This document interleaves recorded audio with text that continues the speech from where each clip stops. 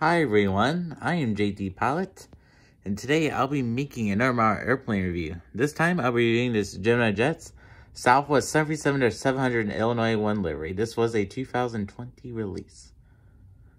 Alright, so yeah guys, I received this model today along with two other models. Yes, I'll be reviewing the other two models today. These were part of the Gemini Jets December 2020 releases. Yeah, so this model is very nice. They did update the 700 mold a little bit. I'll get to that in a second. So yeah. So this is my second video of 2021. This is my first review. The reviews have changed a little bit. Yes, the scoring system will be a lot different. I'll be a lot tougher on scoring it, so stay tuned for that at the end of the review. And also, I won't be focused on the box as much. So yeah. Yeah, so first impression models, this is great. I really love this model. This is one of my favorite models in my collection. They did a really good job on this model. Even though it's retired, this is a really nice model indeed. Alright, so I'm going to start with the box of the model. So here is the box of the model. This is your average Gemini Jets Southwest box. In case you didn't know, Southwest and Qantas has this white style box of Gemini Jets models for whatever reason. I don't know why they have a different box. It's quite interesting. So here's the front of the box. It says made for collectors by collectors. Gemini Jets logo top left, and we got Southwest logo on the bottom right. Alright, so your side of the box. Then here's the back of the box. Here's the Southwest logo down there, that beautiful logo. This is as real as it gets. High collectible, severe quality, realistic metal landing gear, detailed print graphics, as real as it gets features. There's a Boeing licensed product trademark right there. And here we got Gemini Jets social medias. Then we got the Gemini Jets logo and the copyright. Alright, so moving on to the model itself. So here is the model. So I'm going to zoom in for you guys. Alright, so starting off the nose of the model. Here we got the nose of the model. We got Illinois One on the bottom left. Here we got the cockpit windows. Looking pretty good. So here's the front of the model.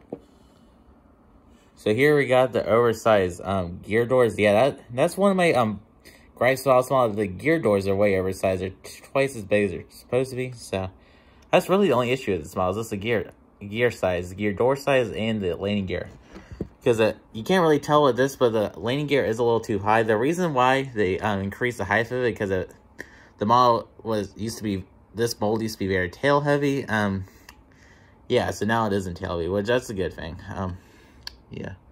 Alright, so here we got the eagle. That is beautiful. They did a good job on the color. The pictures made it look like the color was off, but really, in real life, it doesn't look too bad. So here we got the L1 door. We got a little heart symbol. Here we got an antenna on the bottom of the aircraft. Here we got some windows. Here we got a little United States America badge. Here we got the emergency escape door with emergency escape paths on the window. I mean, not on the window, on the wing, sorry. Here we got the L2 door. Here we got the winglet right here. Yeah, the wing has a little wing flex to it, so. Yeah, then here we got the engine right there.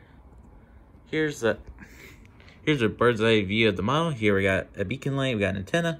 Here we got a Wi-Fi box, and we got the beautiful Southwest tail. I really love the tail on the model. This is beautiful. Here we got the registration. This registered November 918 Whiskey November. This registered United States. Here we got the vertical stabilizers, the horizontal stabilizers. Looking pretty good. I'm gonna zoom out a little bit. Oh yeah, the landing gears do roll on this model. So here we got the APU down there. Here we got the Gemini Jets logo with wing landing gear. Here we got a stand hold and antenna. Got the nose landing gear. And here's the other side of the model. Sorry about that. Here's the other side of the model. Same deal as the side I already reviewed, but this time it has a baggage hold. There's one right there. There's one right there. I'm gonna give you guys some final shots of the model. That'll be concluding the review. Alright, so that doesn't conclude this model airplane review, my very first of 2021. So, alright, so that does conclude this model airplane review. So now I'll be giving the model score. So, the scoring system has changed a little. I'm very excited about this. So, we have 4 categories. I've dropped the box scoring. Now I'll no longer be scoring the box. I'll be scoring it based off of quality control. So that'll be a new category.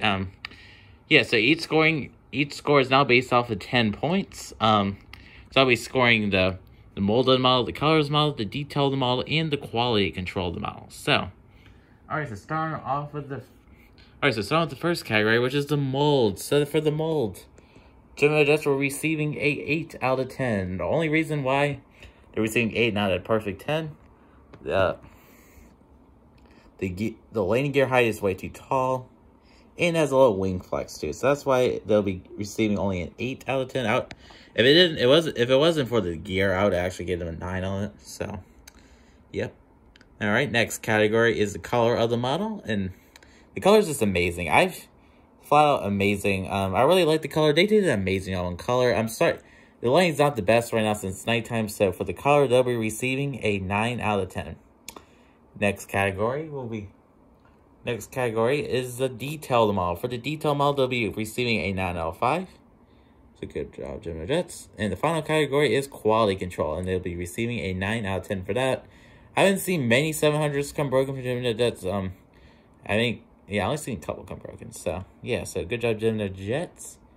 And yeah, so that does conclude this model airplane review. So, yeah, so this is the first on YouTube of this model. I will be reviewing the Louisiana one tomorrow, so stay tuned to review for that.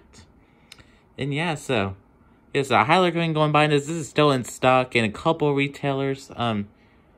This is mostly sold. I think a couple still have it. Gemini Jets website still has it. So if you really want this model, go to Gemini Jets website. Keep in mind, this is retired, so just don't get it because you need a Southwest model for your airport. I just got it for looks. So yeah, yes, I'd like to thank you guys for watching. I am JT Pilot. Please like, subscribe, and comment. Can we get to 150 subscribers by the end of this month? You guys decide. Yes, so thank you guys for watching, and bye. Have a wonderful day.